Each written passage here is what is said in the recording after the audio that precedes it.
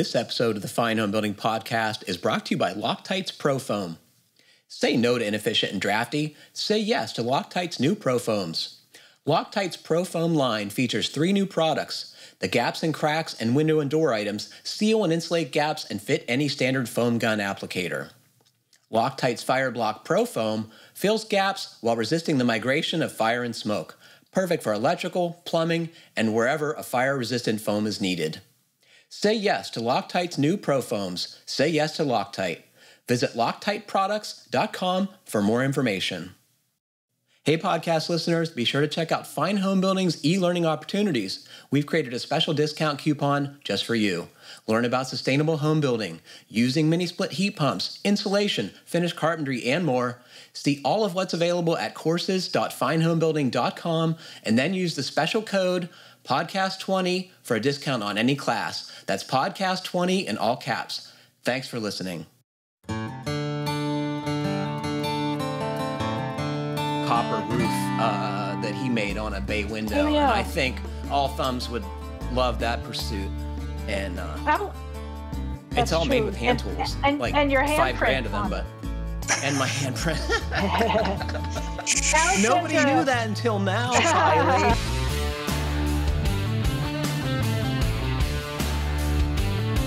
Welcome to the Fine Homebuilding Podcast, our weekly discussion of building, remodeling, and design topics aimed at anybody who cares deeply about the craft and science of working on houses. This is Senior Editor Patrick McComb. Today I'm joined by Green Building Advisor Senior Editor Kylie Jacques. Hello, everyone. Fine Homebuilding Editorial Advisor Mike Guertin. Hello. And Senior Producer Jeff Rose.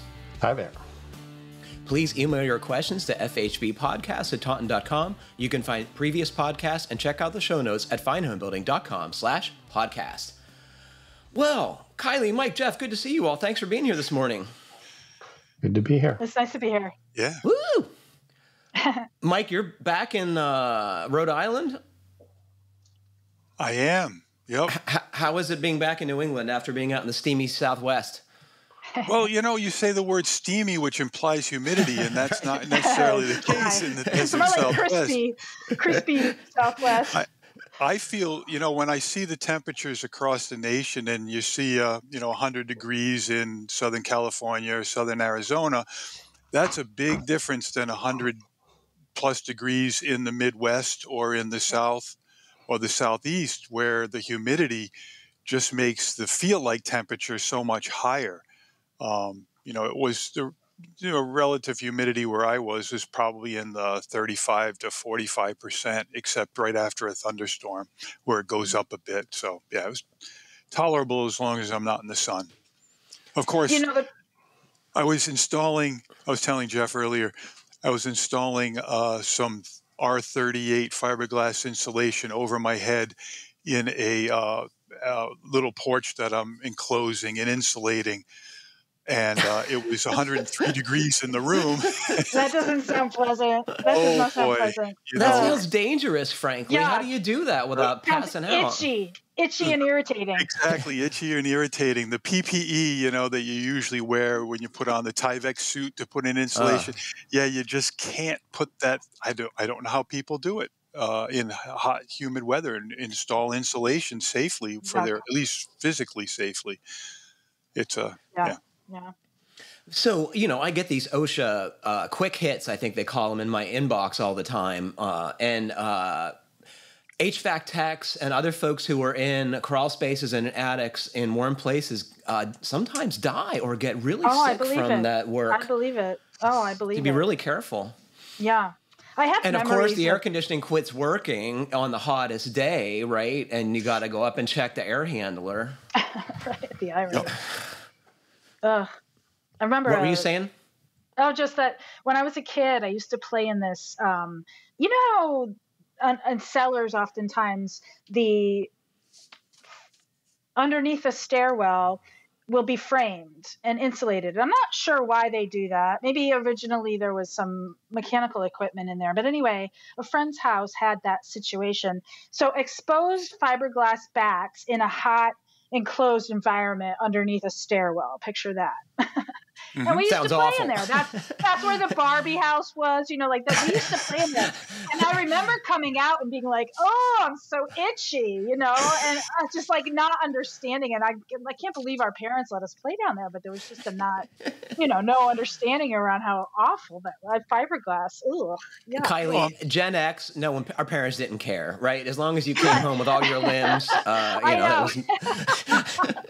I just have to know, though, was the fiberglass the Owens Corning pink, or was it the Knopf yellow? Pink. Or it was Owens pink. Corning. I remember it very well. I used to touch it. I was like, this is like cotton candy. Oh, yeah. Yep. Terrible stuff. Terrible. One of my earliest memories is seeing that in the home center with my dad and putting my face on it, just thinking it would be so cuddly. And it's like, oh my God, that was a mistake. Well, have you seen some of the marketing of the fiberglass lately? It's like one brand, I think they branded it Eco Touch. It's like this, they're trying to give it that soft, fluffy, feeling, both physically as well as in their marketing, that it's not as itchy as the old stuff, which I do have to admit. So on this insulating project, I had some salvaged, probably 1980s, late 80s insulation that we salvaged out of some walls in another building nearby. And I installed that in the walls of this porch enclosure. That stuff was extremely itchy. The new stuff, which no formaldehyde, binder, it was white John's Manville, and it was much less itchy. So there seems to be a difference in today's fiberglass than the old. And the earliest stuff is the worst. I think you'd agree. Like the stuff from, I guess it's late 60s or early 70s. Oh my gosh, that is really bad. Yeah. But what about some of the newer projects, products like I'm trying to remember the name of it. Pink. Oh, let me look it up on GBA. I can't remember the name of the product. What is it? Insulation? It's insulation, but my impression is that it is a take on fiberglass, but it's very new. Hang on, I'll get back to you. It's been a bit since I saw that article. Jeff, you've been working on insulation? I have not.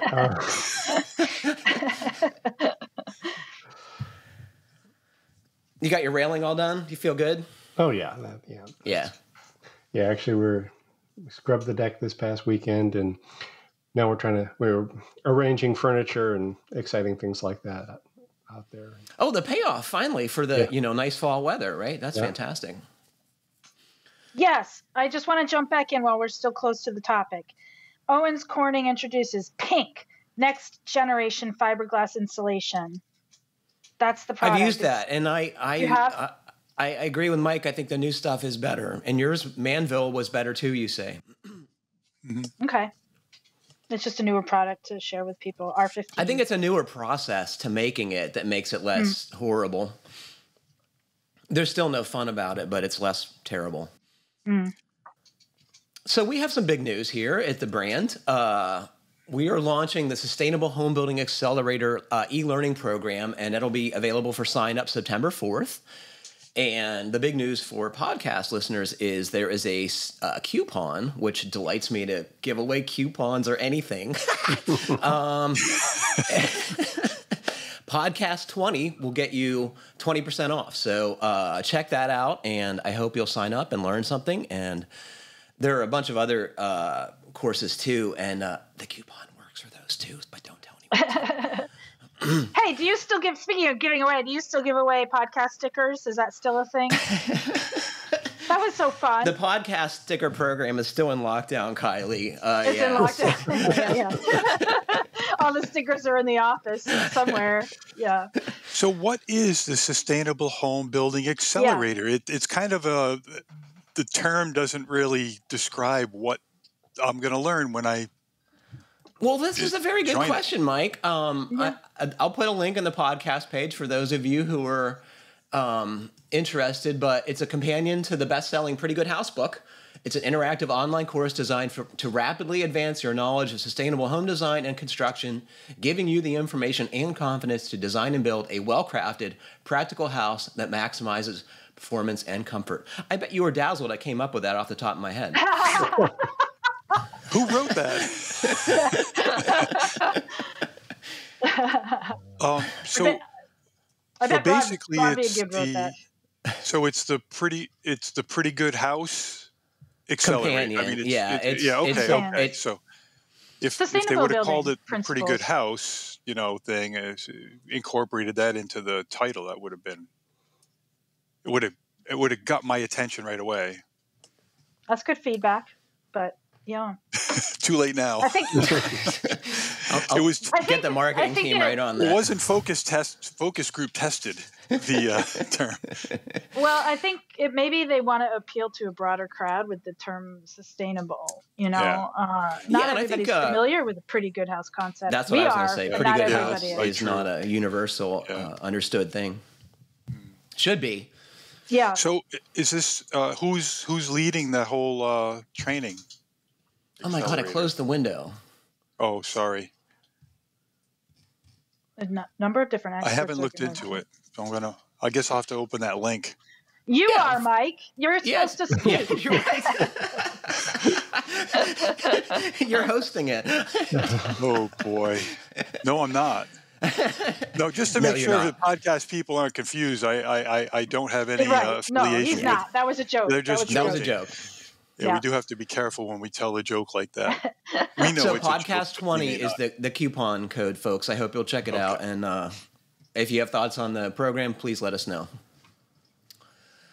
Well, as always, we heard from our listeners, and I say it to all my colleagues when we talk about the podcast at brand meetings, but the feedback we get from listeners and the question we get is easily the best part of the show. So thank you very much for that, and it really makes the show better when you write in. So this comes from Brandon. For someone to check out LED information, I would recommend this Instagram handle, and I'll put that on the podcast page as well. I come from the theater industry building scenery, and LED systems are very common in this world. I've done several installs for closets as described in the podcast, and have also done my own custom cabinet LEDs. It's actually fairly simple if you just want one color. And as with many custom versus prefabricated products, you get a much higher quality finished product, often for less money. Love the show, Brandon. Brandon, thanks for that. So it makes sense to me that these are common in the theater world because they're not hot. They're easily hideable, right? Smart. That reminds me of my stagehand days in college. I worked in the theater putting in lights. That was our thing. And they were hot. And heavy, right, Kylie? Yeah, that was a lot of work. That was an interesting job. It was very technical. I did it for like 3 years or something. It delights me to learn that you and I were both on the stage crew, Kylie. I've done that work too. I could see. You were probably more nerdy. I liked being on the stage. That was my favorite part. Mostly I held ladders, but it was interesting to learn about the films and the lighting. And one time I got to run the lighting. That's cool work. But anyway, that was the pre-LEDs. I'm sure it'd be a very different scenario today. Hot, but it's neat heavy. That he's got that background. I love that. I always love learning about the interesting thing folks who listen to the podcast do. Yeah. This comes from Walter. Hello again, podcast cast. I'm a longtime listener and an all-access member. Walter, thank you for that. One of the many things I've learned, one is that I may be the least skilled DIY person in your listening audience. Way back in podcast 241, I asked how I could continue to put clay flower pots on my kitchen deck without continuing to rot the boards. After some discussion, you pointed me toward the extensive set of videos that the magazine had about decks. There I found Mike Guertin now favored synthetic deck boards, and that the Vantage Moisture Shield could be tricked into yielding a smooth surface if you countersink the face screws and coax the shavings in over the screw. No tricky hidden connectors, no plugs. Mike's instructions made all of this look pretty simple. I have a good cordless drill, a Harbor Freight corded oscillating multi-tool, and a selection of hand tools. For my approximately 100 square foot project, I ordered 10 20-foot and 1 12-foot boards, 3 pounds of number 7, 2.25-inch stainless screws, as spec'd by Vantage, and a roll of butyl tape. The North Carolina sun only permitted working on the deck for about 5 hours a day, but I eventually had a new 8x10 deck surface and a new treads on the 5 steps, covered in clay pots. Nothing is going to rot now. Discounting my 40 to 50 hours of labor to the customary Fine Homebuilding DIY rate of $0, the cost was $917. I guess the moral of the story is that if you pick a reasonable project, take your time, and follow Mike's directions, it should turn out fine, even if you aren't too skilled to begin with. I'm glad you make stuff that even the non-trades people can follow. Walter, that's an awesome email. Thank you. Love hearing that stuff. Yeah. And he sent us a picture of all of his new deck and steps. And yeah, it was great. I got to tell you, decks look way better with lots of plants on them than they do. It's like, another thing that I do, because I don't have a synthetic deck. I have a wood surface deck, and my wife has lots of pots on it. And I noticed after, 4 or 5 years that where she placed the pots, we were having trouble with a little bit of decay starting underneath. Luckily, I caught it in time because we take the pots off in the winter, so it becomes obvious. So what I started doing is taking small blocks of scrap. Concrete. It's just scrap blocks of wood, like 2 or 3 small, like 3x3 or 4x4 pieces of wood, and I just set those down and put the pot on top. That lets a little bit of air move under it, so that if you do have a wood deck and you don't want to end up with the problem Walter encountered, where you leave the pots on, you're watering them all the time, and now you're getting accelerating the decay of the wood beneath. You can lift them up on just a little pads like that. That's super smart. You know what I used to do? I've often had decks and pots, not as many as he has, but I would just align the hole in the pot. Not that this is a real solution, but it helped. I would align the hole in the pot with the seam in the board, the little crack. The gap. Yeah. Yep. And just let them drain that way. It helps. It's not surefire, but to be cognizant of it anyway. And that's something we do when we do built-in planters. I'll often line a built-in planter instead of just dropping pots in like a box that's there on the deck and let them drain down onto the decking that's underneath. If it's a built-in planter, we'll line it with EPDM. In fact, I think there's a video of this that Justin Fink and I did. Too. Yeah.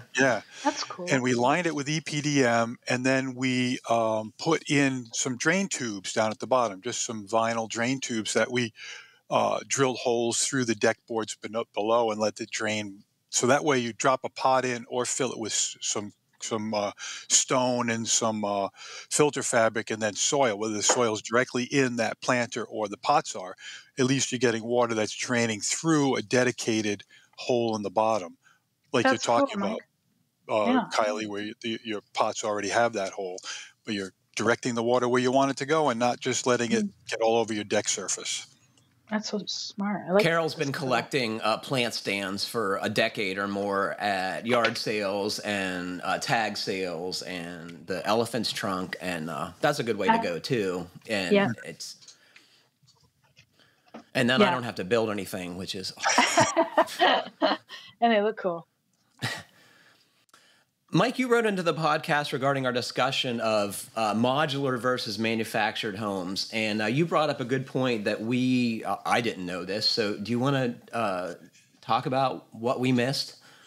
Yeah, when Mark and Brian joined you in podcast number 591, you started talking about modular manufactured homes, or what they call HUD code homes, mobile homes. And you kind of like mixed and matched the differences, and you didn't really zoom in on what those differences are. And what it comes down to is there are 2 different codes that are involved. If you have a manufactured home, also called a mobile home, also called a HUD code home, those are governed by HUD code, which was developed in the, I think, early 70s, and it's been updated over the years. I think the most recent update by HUD was in 2022.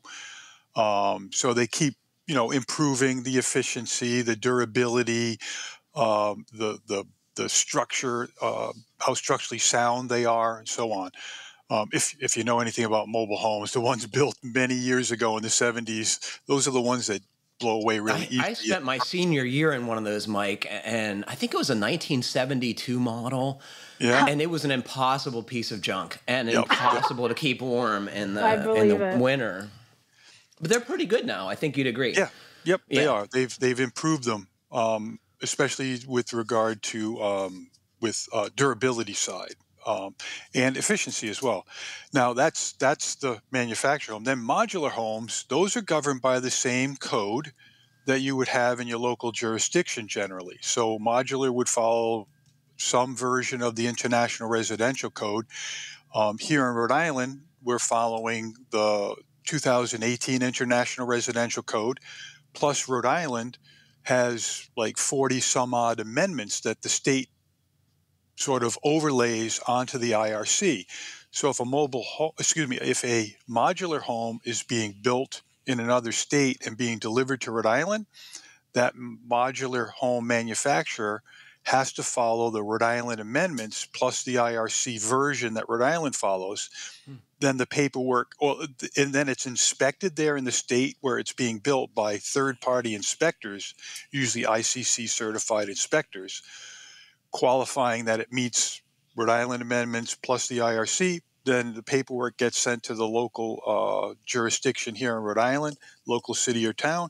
When it comes in, the local inspectors don't inspect the construction of the modules. All they do is they'll just inspect all of the utility connections and the foundation. Now, usually modulars have to be installed on a permanent foundation, just like a conventional house. So it's a conventionally built house if you're building it on site, whereas a manufactured HUD code home will follow those HUD codes, which are different than the IRC, and they may or may not, depending on local regulations, have to be put on a permanent foundation, although in many cases they do have to be anchored to the earth in some fashion, maybe some helical piles that go down to the earth to keep it from tipping over, just to make them stable.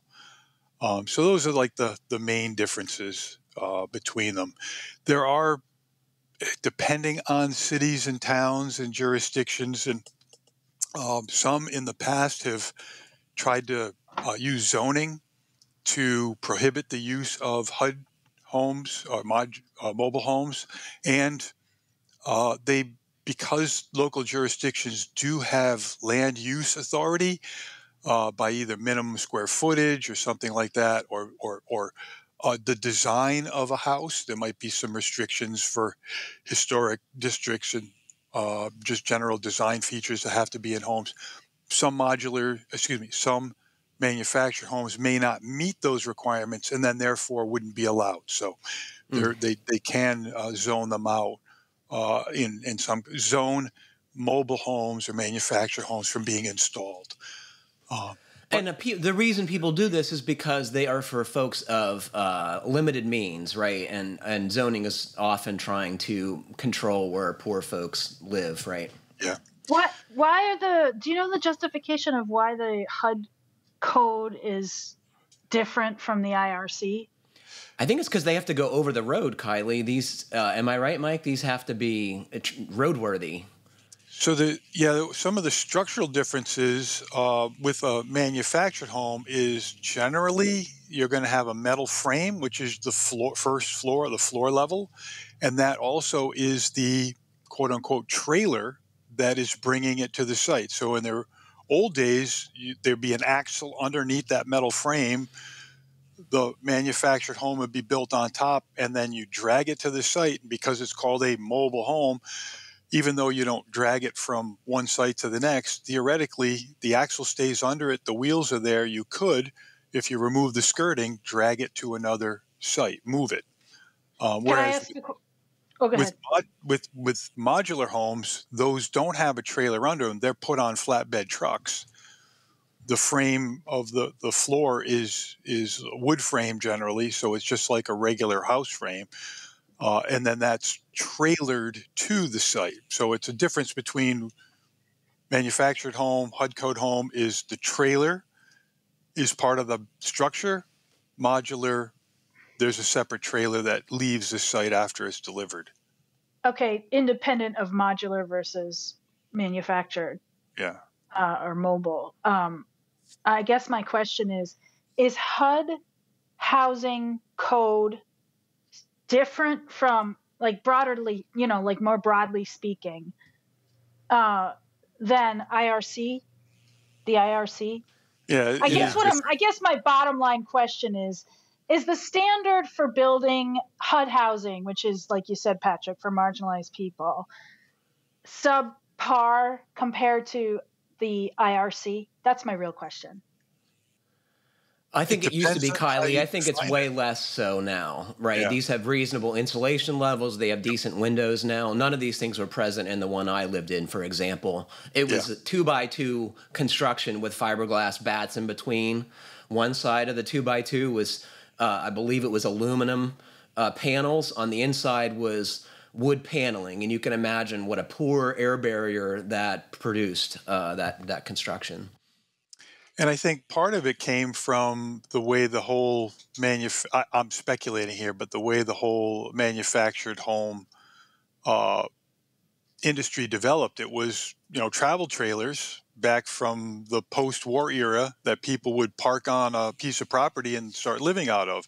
So a lot of those camping trailer companies ended up building these larger and larger units that really weren't going to be hauled from one site to the next, but there was no uniformity because they were now being used by people for living continuously rather than just on a camping trip.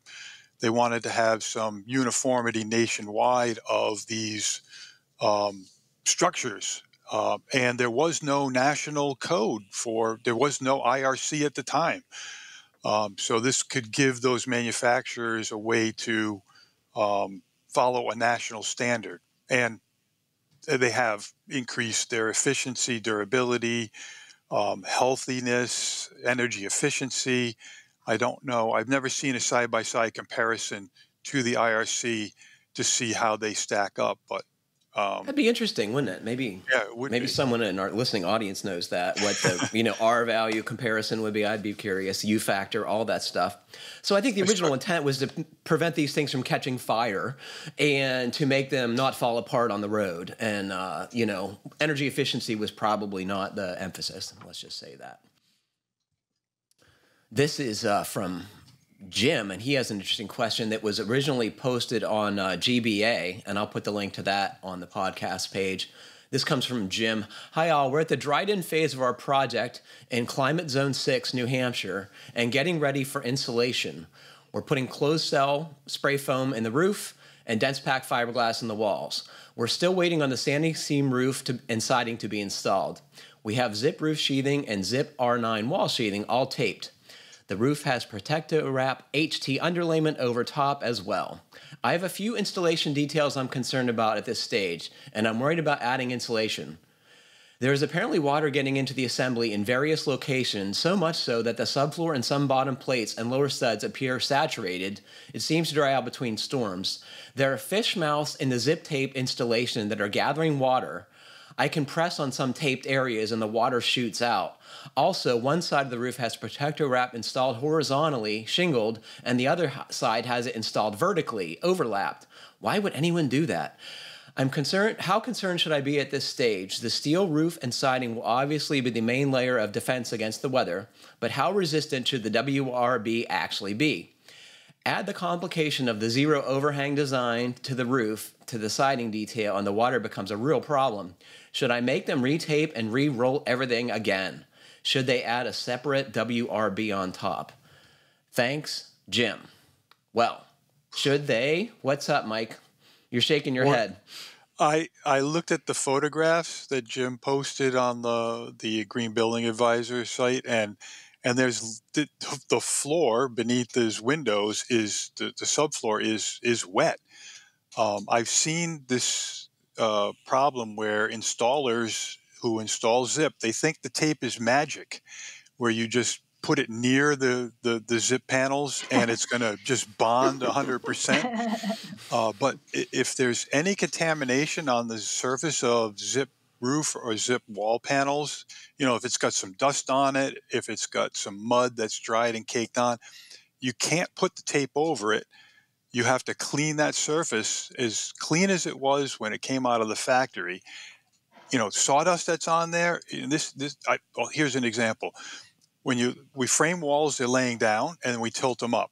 When they're laying down, they might have sawdust on them. You've got to make sure all that sawdust is gone before you put the zip tape on. Otherwise, it's not going to bond and seal well. So there's lots of things. Plus, lots of things can contaminate the bond between the zip panel, the tape and the zip panel. Then that tape has to be rolled in with a J roller, and it has to be very meticulously pressed on. And if it's not, you don't get a good seal, which is what either of those two, either the contamination or the not having rolled it very well, could have caused a problem that Jim's seeing with that fish mouthing. I don't know what Zip's solution for that is. I would call Huber. I wouldn't count on just telling the contractors to put new tape over it or to peel the old tape off.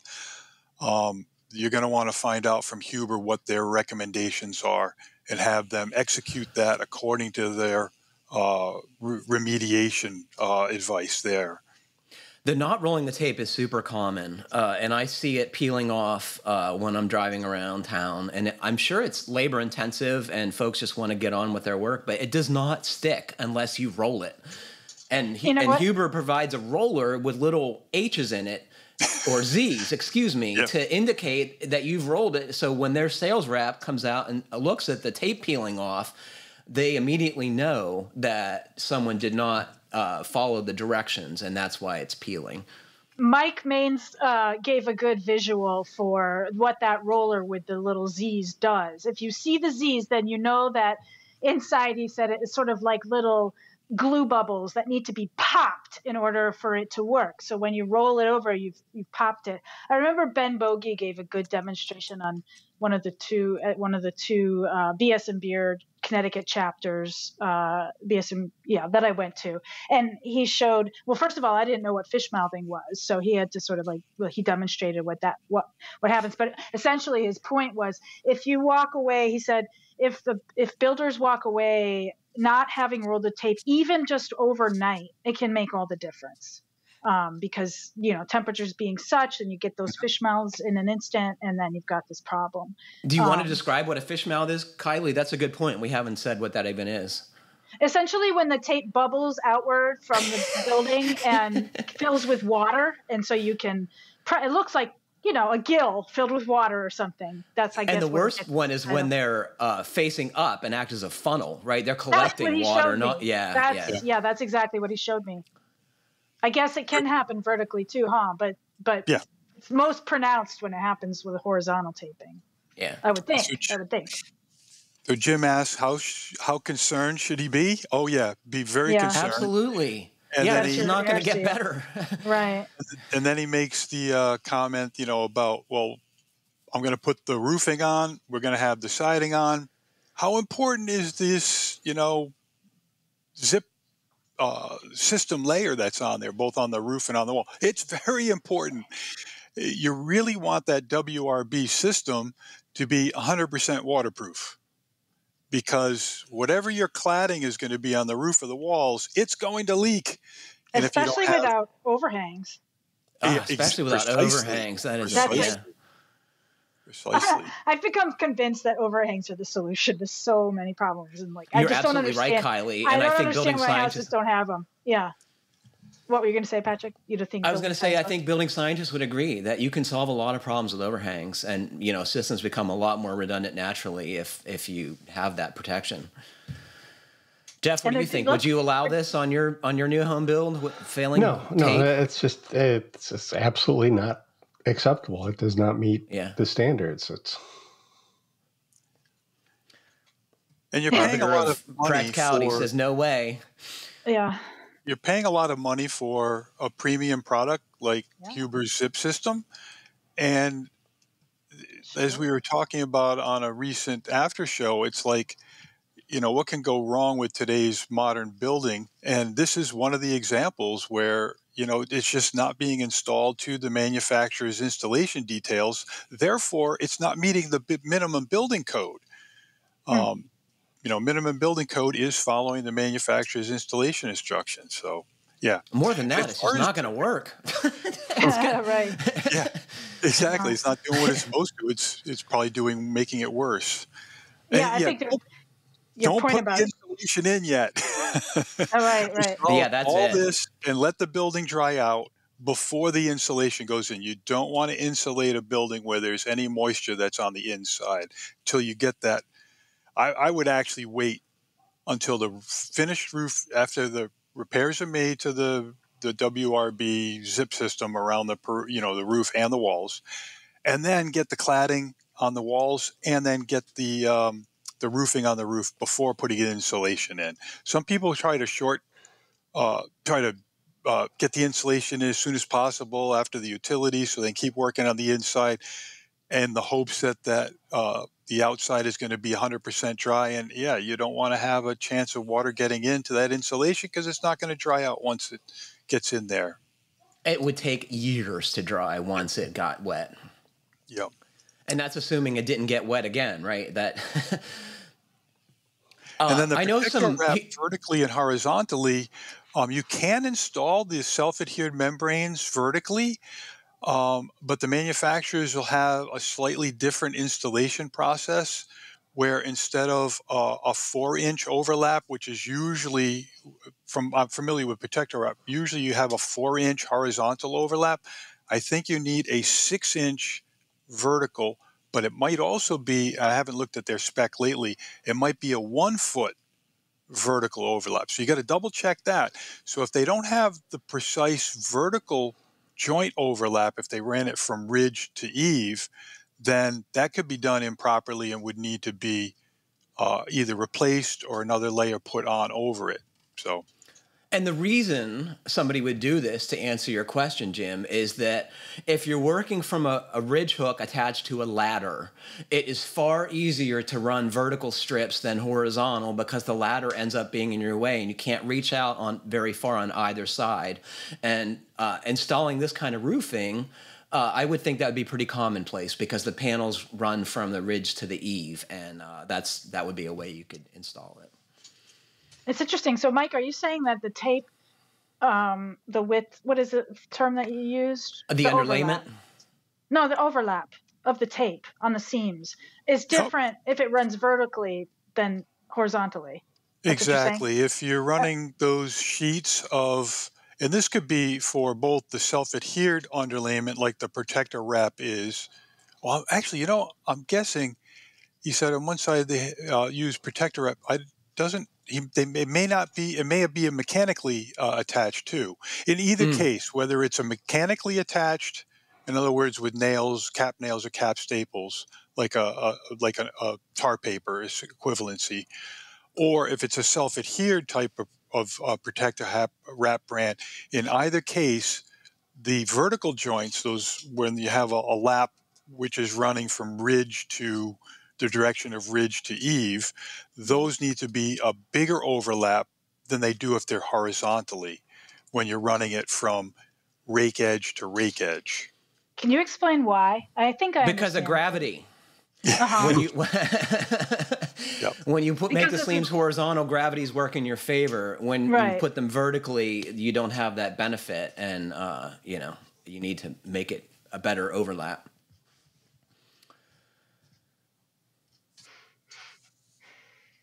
You buy it, Kylie?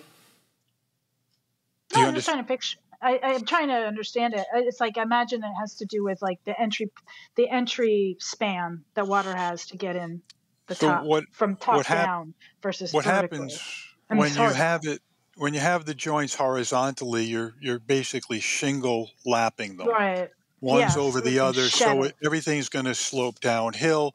It's unlikely, unless there's wind blowing, to go uphill. Whereas when it's a vertical joint, the water will, of course, follow vertically by gravity, but it can move horizontally with just a very minimal amount of wind or just by capillary action. Mm-hmm. Or if there's a little wrinkle in the underlayment, it can actually channel it toward the seam. Yep. Mm-hmm. Yeah. We haven't talked about the after show yet, but now's the time for that. So, Mike, do you want to talk about your plans to build a new home and our discussion in the after show? Well, we won't discuss my new home necessarily, but what we're gonna discuss is so I built the house I'm in about 30 years ago, and I want to dump it. So I built my forever house 27, 28 years ago. Planned out the design really well, had everything figured out for the forever house.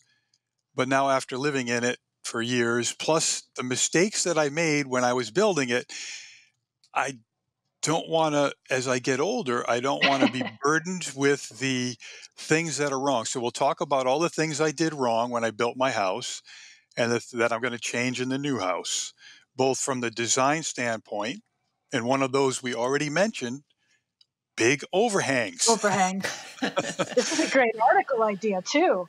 Yeah. This is a great article idea. Lessons learned. What will we call it? Your really forever house? I really mean it forever house? Is there a forever house? At my age, if I built another house and I tolerated it for another 30 years, I think that's I'd be lucky to get 30 years out of this life.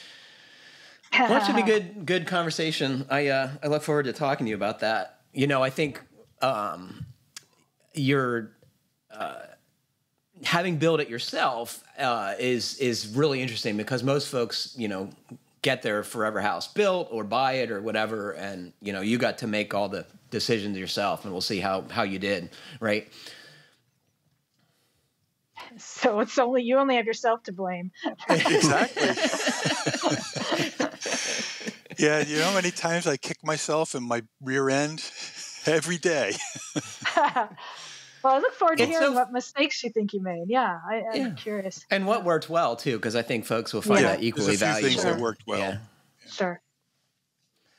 Well, another Mike has got a house being built, and he says, I have a crew about to put in $32,000 worth of new windows. I spoke with the Anderson window rep from my area about the installation plan. And considering I'm using Prosoco, am I saying that right, Prosoco? Yep. Yeah. Yep. WRB products, liquid flashing for the entire house. He was okay with sealing the entire perimeter of the window, including the bottom window flange. I understand the logic of providing an escape path in the event of a window failure, but considering the windows are warranted for a decade, I'm leaning towards sealing them so that I see water damage on the drywall returns and know I have a window that's compromised. Is this a good plan? This was also on GBA that I mined because I thought it was a really interesting conversation. There's still disagreement on whether you should tape the bottom flange of flanged window installations when you're managing water. I've heard you want to leave that open so it can drain. What do you think about Mike's plan?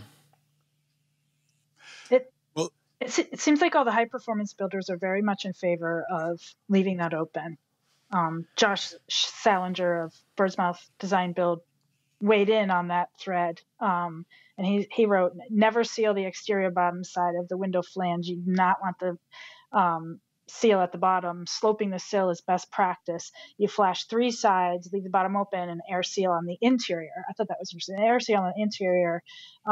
Let the sill pan drain by sloping the rough sill. Mike Baines also weighed in, and I always trust what he has to say. And he said, I usually do this by sloping the rough sill, but I'm also fine with a level sill and a back dam. What I'm not okay with is this, and think is a waste of time, is the typical approach of using a membrane sill pan with no slope or back dam. In this case, it's not doing anything.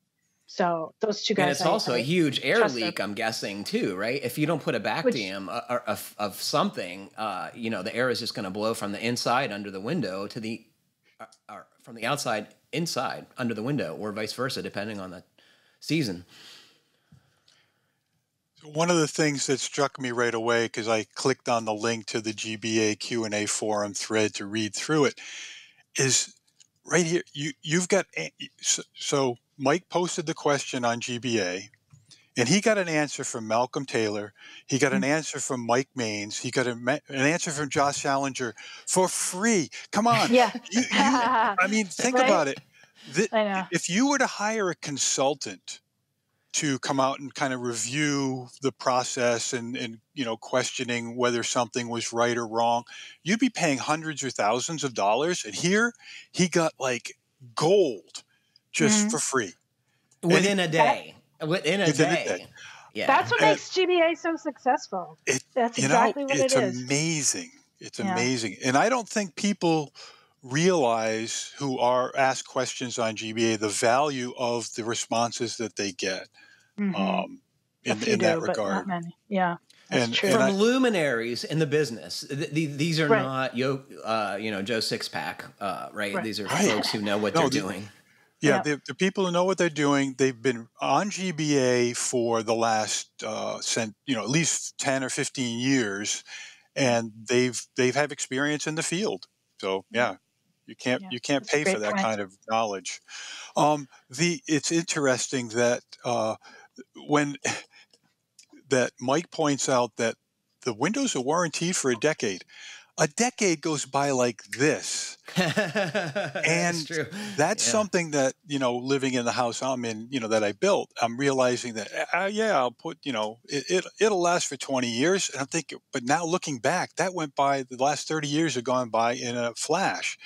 You can't count on what the windows are warranted for. You want to plan for things to degrade, and those windows, even though they're warranted for a decade, will probably be there a lot longer than that. So having some of that resiliency and having that flashing pan at the bottom are going to be a little extra step that's going to be well warranted for the long term. What I find interesting is I recall that at one point, most window manufacturers wanted you to tape the bottom. And you're nodding, Mike, so you agree. Yeah. This is not something I imagined. Yeah. No, that's what they do. There's a ASTM E2112. It's a standard for window and door installation. It kind of parallels the AMA guidelines, which now has a new name. I forget what they call it now. But it allows for face sealing, which is what Mike's talking about, and what the Anderson reps said would be adequate. It allows for face sealing. Now, don't quote me on this, but I've gotten here I am on a podcast, so I'm going to be quoted over and over again. But I've seen a lot of Anderson reps recommend face sealing, whereas when I talk to other window manufacturers reps, they recommend sill pans. I don't know why I hear more Anderson reps recommending the face sealing approach. Other than that, it is an allowed approach, but it's one that is suspect for long-term durability. No. Yeah, I don't think I've seen a GBA post series of responses that were so consistent in their advice. Yeah, right. It is rare. Kylie? It is. It's rare. There's usually some debate, but that seems to be across the board. There is a climate aspect to this. If you're in an area that doesn't get much rain, then face sealing isn't going to be as problematic as areas that are going to get a fair amount of rain. Now, Mike's actual GBA handle is Mike from the mountains of Utah. So I'm wondering if in the mountains of Utah where he is, it doesn't get a lot of rain. So perhaps, if I knew it was only getting 12 or 14 inches of rain a year, and that there might have been some overhangs on the building, then I might agree with the face sealing, because it's not going to be as prone to problems. So a lot of our experience is with more wet areas of the country, and that's where we tend to, I know Josh is up in the Pacific Northwest, Mike is up in Maine. I'm not sure where Malcolm is from, and we're from the Northeast. He's from Oregon. Yeah. Yeah, so probably higher rain areas where it's more important to have that that sill pan in there because you know that eventually something's going to leak, but maybe not so much in the mountains of Utah. Here's another argument for overhangs. Yeah. Right? Well, that's true. And I think you have to plan for the worst possible scenario. And even in dry places, they get blowing thunderstorms once in a while. And,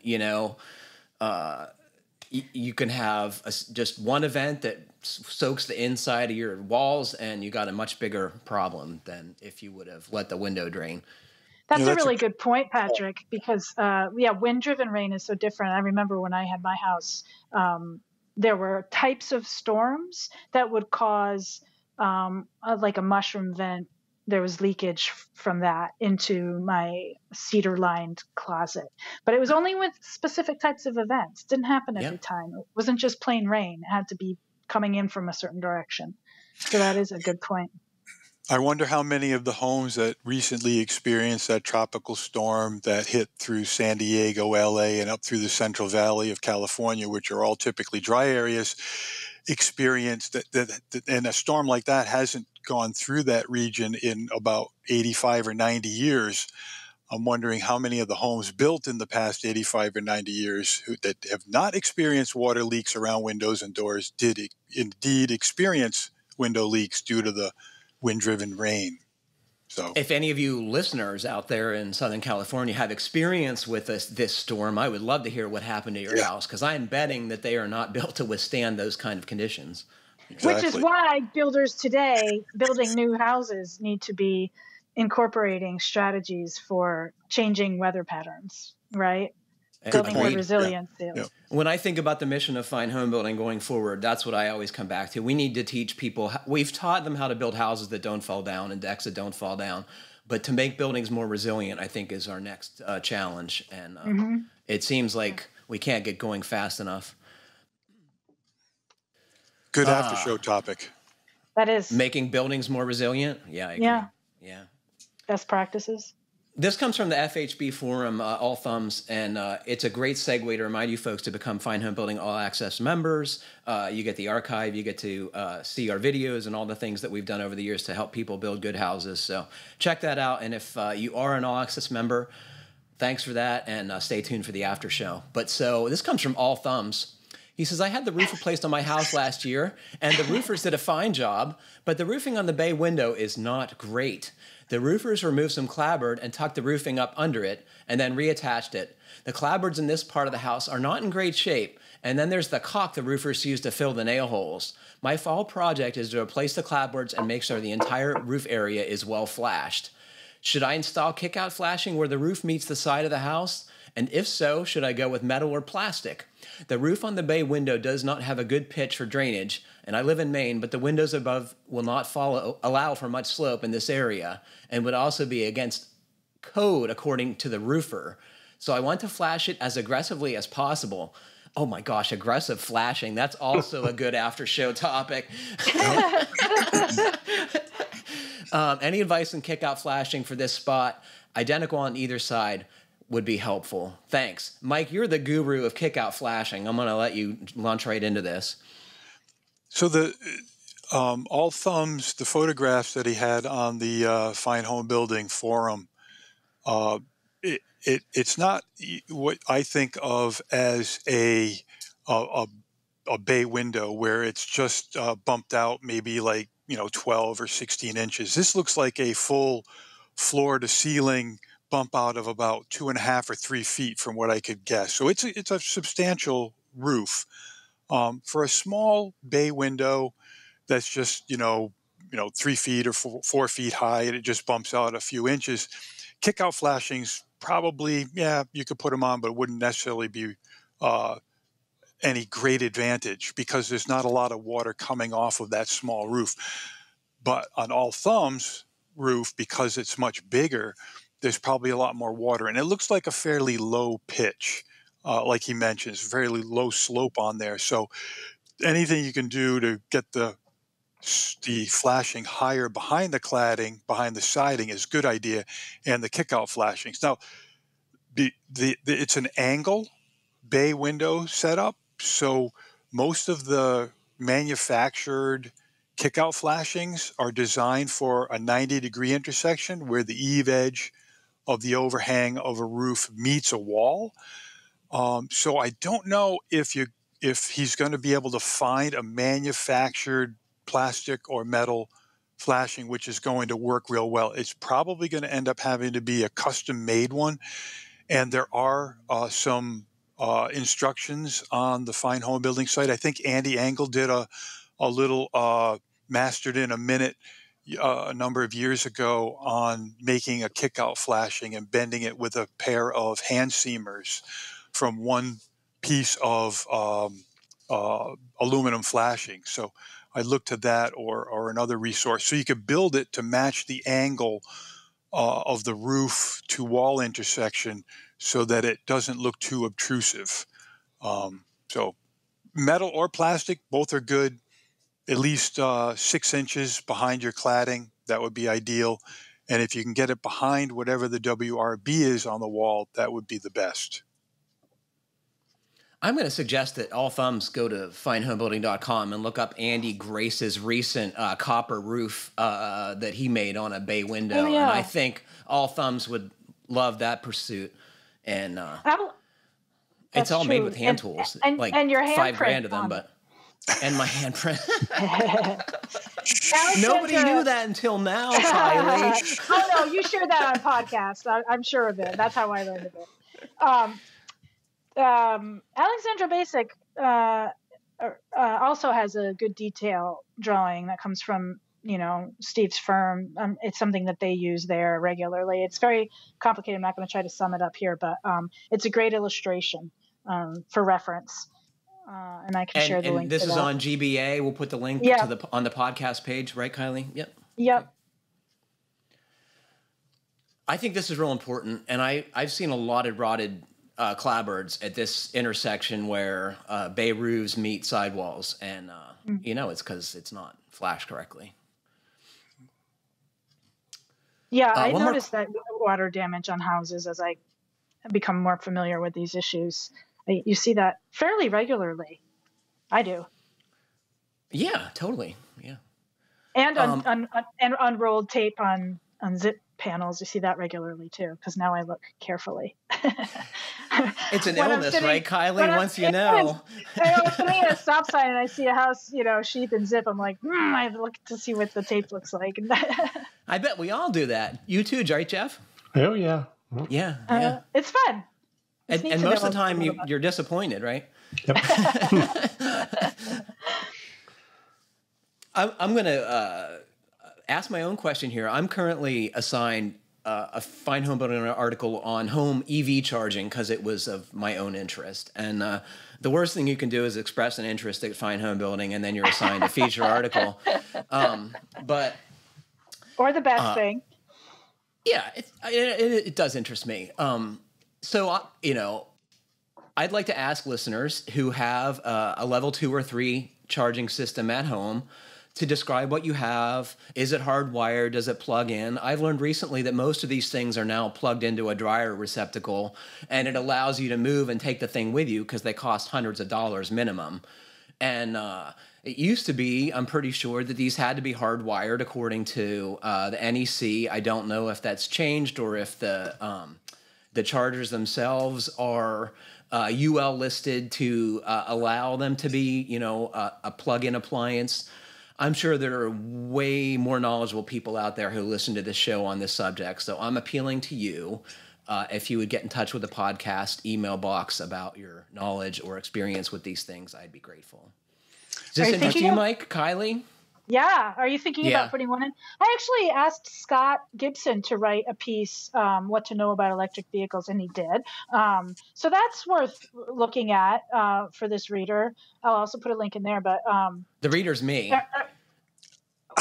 Yeah, right. Oh, this is your question. I thought you were just rephrasing it as something you were also. No. This is an assignment I have. Yeah. Well, check out Scott's article, "What to Know About Electric Vehicles." That's good research fodder. But are you thinking? So you're thinking about putting one in, Patrick? I can't afford an electric vehicle, Kylie, but I am interested in the technology because I love cars. So I think that's the way we're all going. Mike, how about you? Does this interest you? Well, my wife bought an EV. She wanted one for years, and we waited and got a good deal on one actually just before the pandemic. Pricing went through the roof on all vehicles, and I put in a level 2 charger. Couldn't put in a level 3 because you need the 3-phase or greater for that. So you got to be along a commercial corridor to get that kind of power. So we're limited to a level 2. Cost me, I shopped around for quite a while looking at what you were talking about, Patrick, whether it was going to be hardwired or something plugged in. I wanted something I could plug in, and it was a dryer or a range outlet, I forget, but it was a 40 amp model. Put in a double pole breaker. I put in a 240 volt switch because I wanted to be able to leave it plugged in all the time, and any phantom electricity that it would just draw while it was not plugged into the car, I wanted to eliminate that. So I put in the 240 volt switch, the 8-gauge wire. All told, with all the accessory stuff, which is about $100, you know, between the plug, the wire, all that. About $250 for a decent level 2 charger, and about 2 hours to wire it all up. And yeah, works great.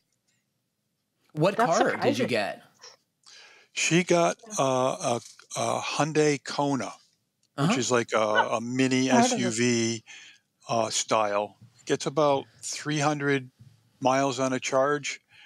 And I did the calculation, and we're in a very high electric rate here in southern New England. We pay about 26 or 28 cents a kilowatt hour, and it costs about it's equivalent to, the way I did the calculation, $1.40 per gallon of gas. In other words, when I did the cost conversion. So unless gas gets below $1.40, it's cheaper to run the EV. And you're saving the planet and have a new car, which seems like the best possible scenario. I think previously owned hybrids are the way to go. I think that's how I'm going to get my first hybrid. I'll probably get a hybrid. I think it's a good idea. Yeah. Well, I bet this is a great topic for an after show too. We're just like banging them out of the park with after show ideas today. All right. Well, stay tuned for the members only after show. We're going to talk about Mike's not so forever house. And if you're a member, thank you very much for that. If you're not, I hope you'll consider it. Unfortunately, that's all the time we have for today. Thanks to Mike, Kylie, and Jeff for joining me, and thanks to all of you for listening. Please remember to send us your comments, questions, and suggestions to fhbpodcast@taunton.com. And please like, comment, or review us however you're listening. It helps other folks find our podcast. Stay safe, everybody. Keep craft alive. Thanks very much for listening.